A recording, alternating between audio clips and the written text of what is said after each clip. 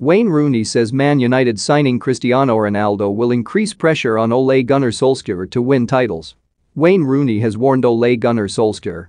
Now is the time to win titles. The former Manchester United star won 5 Premier League crowns during his 13 years with the club. But the Red Devils haven't won since the last of Rooney's triumphs back in 2013.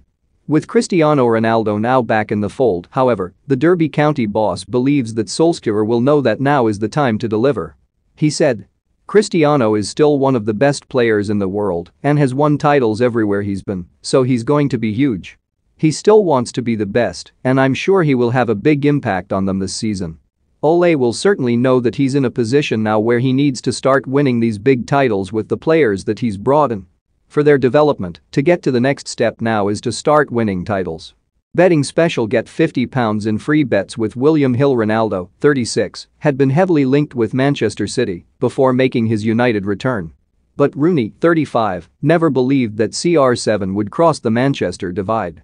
He added, "I just felt it didn't seem right, it didn't feel like it was ever going to happen.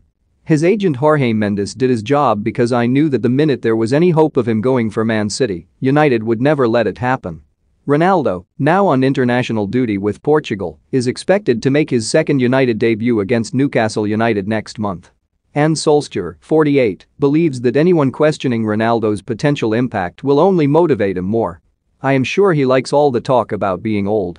Make it personal and he will show what he can do," the Norwegian said.